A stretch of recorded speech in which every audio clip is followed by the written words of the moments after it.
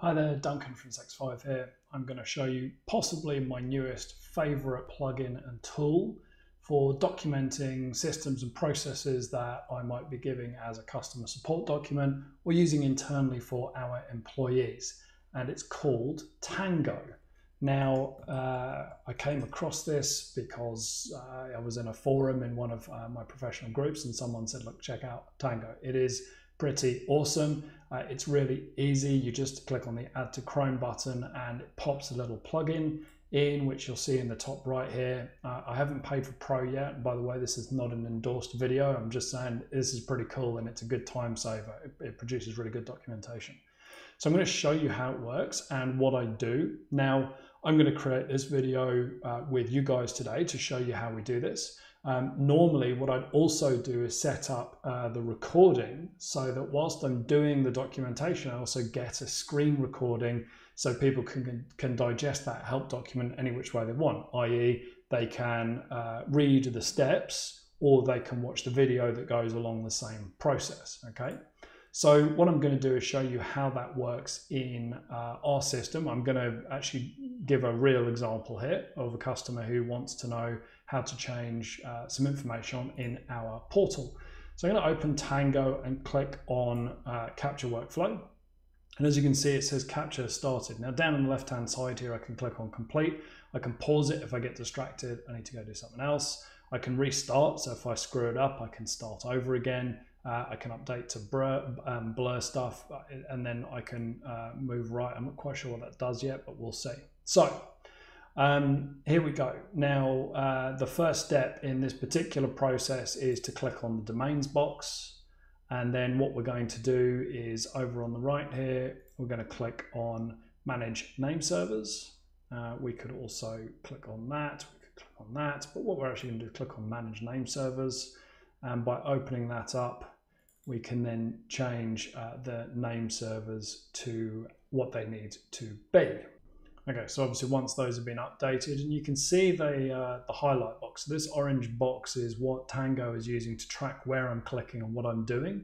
So I'm going to click on Change Name Servers, and that makes those name servers get updated. Now, so obviously there's an issue here, but that's the principle. Now, when I'm done with Tango, what I do is tick this box to say Complete. And it creates my workflow. Now, the first thing I can do is change the title. So this is Update Name Servers in my Sex5. Okay, so I can change the title so I can keep that for later.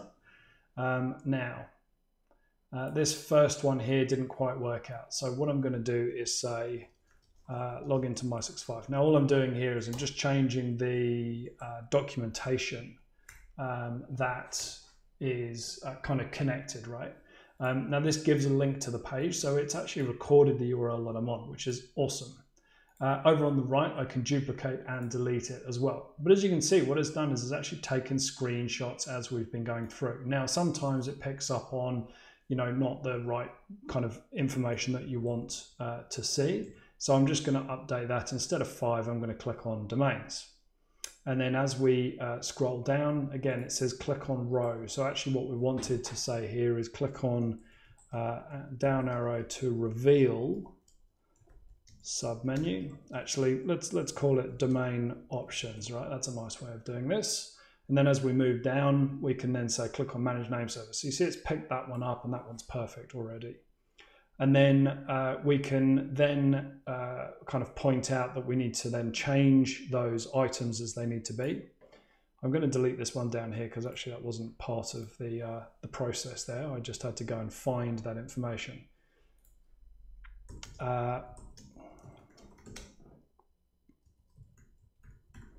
So I'll do that. And then as we see here, you know, this one's obviously taken in the specifics of what I've typed in. So I don't need to do that. I'm going to delete that one. And then I'm going to change this one to say, repeat for other name servers as necessary. Okay, and that means obviously I'm going to say to the user, you can do this as many times as you need. And then click on change name servers. I'm going to put that in quotes because that's actually a button. All right, and there we go, we're done, right? So that's how that works. Now, the cool thing here is that I can take this document and I can put it into our help system. So I'm going to click share and export, and you can do a few things. The first one is you can add an email address and actually send it to someone, so they can then obviously just click on the link and see it. Let's actually take that link and paste it in here, and you can see what it looks like. So there you go, the person will see this exact same thing as we've got. And one of the good things about this, obviously, is we can make changes to that. And as soon as we do, it'll update on that link. Another cool, and this is where my favorite bit is you can copy it to clipboard. Now, if you copy it to a clipboard and you paste it into Google Docs, so let's do that. What makes this really attractive is once I paste that into Google Docs, okay, all those images will get imported for me. Obviously, I can then share that perhaps as a PDF, right? So I've instantly got all that stuff in a PDF. So I'll just get rid of that one. You can also do it in Markdown. Now, Markdown's quite interesting because a lot of systems like GitHub or a documentation system actually use Markdown. And that's just a special way of defining format on documents, especially help documents. So I won't use that right now. And again, we just did the copy link. And then of course you can download it straight into a PDF, right? So if you pay for Tango Pro, you can do some other stuff with it, like put your own logo into it and so forth too. So what I'm going to do is just copy it to clipboard, and then I'm going to swap over to our help desk system, and I'll show you what that looks like there. Okay, so back over in our knowledge base editor for our system, I've created a new one called How to Change My Domain Service, Name Service. And I can quite simply click in this box and click paste, all right? And that will bring in everything that we've got. One thing here to note is that those images will still be hosted by Tango.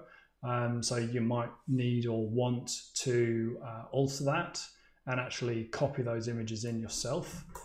What I'll do to this one is actually just tweak it a little bit. I'll fix up the documentation and the vernacular and stuff around it. I'll also make everything probably a paragraph. So I'm just going to do that, and then we'll come back and finish this up. All right, so I've done some tweaking on this knowledge base article, added a bit of intro text, and then I just changed all of the bits and pieces down into kind of P, so that they're not, big, bold capitals.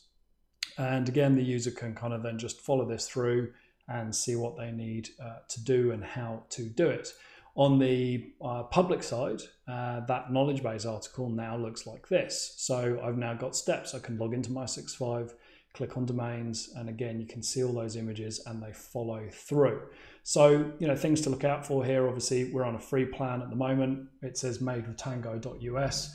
Clearly, once we upgrade, that will disappear, and those will be images that they'll be customized, or they won't have that tag on them. The other thing is that the images are not owned by us, right? So at the moment, if Tango were to disappear one day, those images would probably also disappear too. So you might want to look at saving those images to your computer and then replacing them into your system using Tango, using your own hosting. So obviously you have complete control of them. That's just me and my hit by a bus test. I like to make sure that we have complete control over everything that we use. Obviously relying on a third party, you have to, sometimes you have no choice in that reliance, but in this case you do, and you could probably import those images, look after them yourselves. So there you go, really cool tool, really useful, great way of showing people the steps to actually do things and get stuff done. I recommend you check it out. Thanks very much for watching. If this video was useful, please don't hesitate to like and subscribe below, and we'll see you in the next one.